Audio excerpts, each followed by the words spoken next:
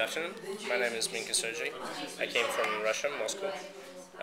I'm doing business and management program. Theory and practice of management program helped me to understand the main concepts of the leadership, group work, as well as working in teams, and it was really useful for me.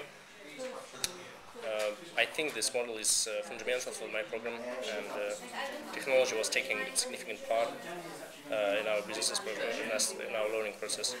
I was studying in university in Russia, and we didn't have any kind of systems like Exeter virtual learning environment, and I found it really useful, and it helped me to study as well.